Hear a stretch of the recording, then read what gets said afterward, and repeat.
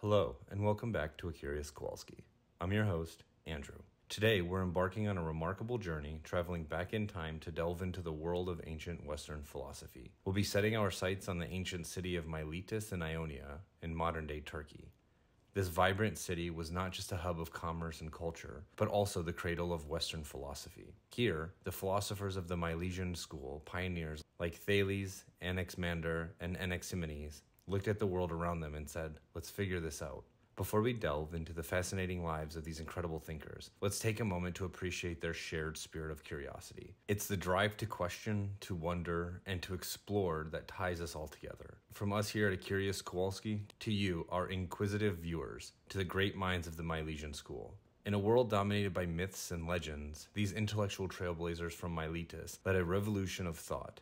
They swapped out supernatural explanations for rational ones, birthing an early form of scientific inquiry. Their radical thinking paved the way for modern science. Now, an important note of caution: the lives and legacies of these philosophers are often shrouded in mystery. We're dealing with partial records, fragmented texts, and an ongoing debate among scholars interpreting these intellectual jigsaw puzzles.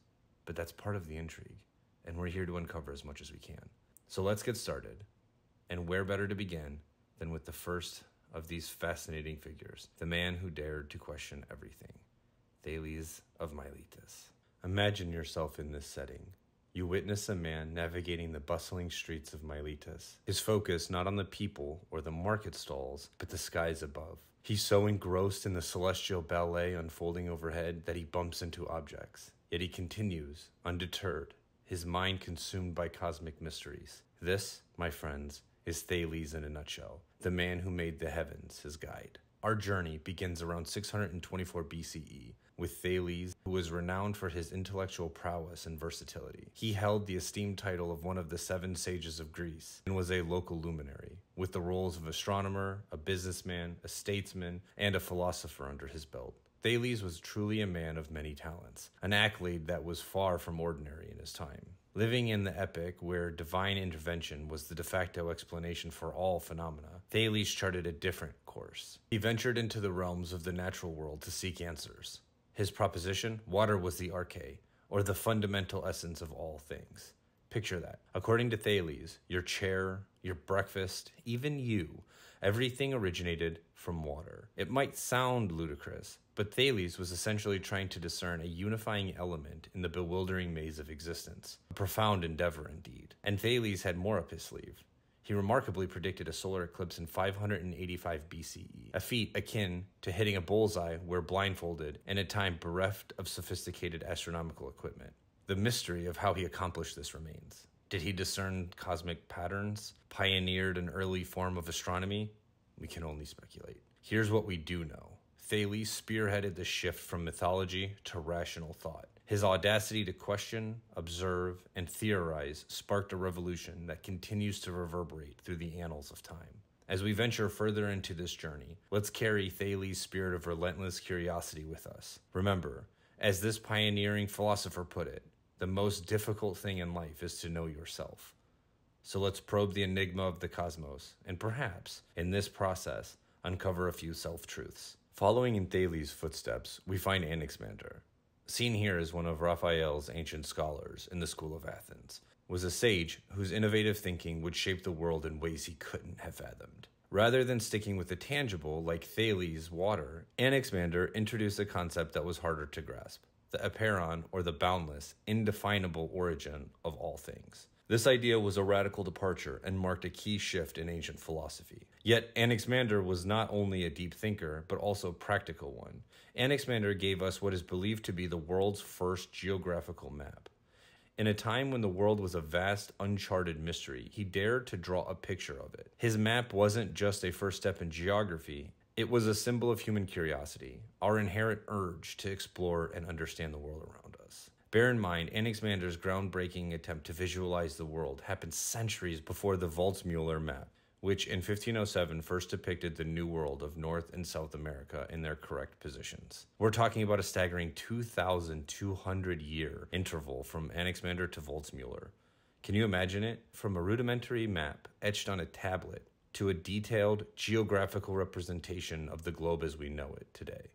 It's a testament to human curiosity and our incessant thirst for understanding the world around us. Just as Anaximander lit the way for future geographers, his intellectual flame continues to inspire us even now. Transitioning from the profound thoughts of Anaximander, we find ourselves in the intellectual sphere of Anaximenes, a successor to Thales and Anaximander. He emerged as another luminary of the Milesian School. Anaximenes took the groundwork laid by his predecessors and gave it a unique twist. Rather than water or the indefinite, Anaximenes proposed air as the fundamental principle of the universe. His choice of air isn't as arbitrary as it might seem. Consider for a moment the all-pervasive and ever-changing nature of air. It can be a gentle breeze on a spring day, a howling gale during a storm, or the invisible oxygen we need for every breath. To Anaximenes, these different forms of air represented the transition of the essential element of the cosmos. But Anaximenes didn't stop at the atmosphere. He ventured far beyond, to speculate about the nature and shape of our planet. His audacious theory suggested that the Earth was flat and floated on a cushion of air. Although we know today the Earth isn't flat, Anaximenes' idea still held a revolutionary spark. His theory sparked discourse of the shape and position of the Earth within the cosmos, which was a catalyst for further exploration and understanding. The brilliance of Anaximenes' ideas lies not in their factual accuracy by today's standards, but in the audacious curiosity that led him to question and explore. His philosophies played a crucial role in moving human thought from supernatural explanations to naturalistic and rational ones, thereby carving a path for future scientific discourse. We've now journeyed through the philosophical landscapes of Thales, Anaximander, and Anaximenes, from the water of Thales through the boundless apeiron of Anaximander to the air of Anaximenes. We've explored the shifting terrains of their thoughts and the remarkable legacy they left behind. As we wrap up our visit to ancient Miletus, we realize that the real power of these philosophers lies not in their specifics and their theories, but in their groundbreaking approach to understanding the world. A methodology driven by curiosity, questioning, and rational thought, the very foundation of scientific spirit we hold dear today. From the ancient streets of Miletus to the fascinating minds of Thales, Anaximander, and Anaximenes, we've traversed vast intellectual terrains today. These pioneers dared to see the world differently, to question, to explore, and ultimately to set the foundations of the natural philosophy that has evolved into the science we know today. Yet even as we stand on the shoulders of these giants, looking out at the sprawling vista of knowledge they helped shape, we realize that they were just at the beginning. Every answer we find only leads to more questions. Every mystery solved only unveils deeper ones. Isn't it truly astonishing that thousands of years later, we are still driven by the same profound curiosity that ignited the minds of these ancient philosophers? So in the spirit of these Milesian thinkers, let's wrap this up with a question that's worth pondering. What accepted truths or conventions of our own era should we be challenging today? I'll leave you with that thought. Thanks for joining us on this journey through time with A Curious Kowalski. Make sure to like, subscribe, and hit the notification bell for future updates. Until next time, stay curious and keep questioning.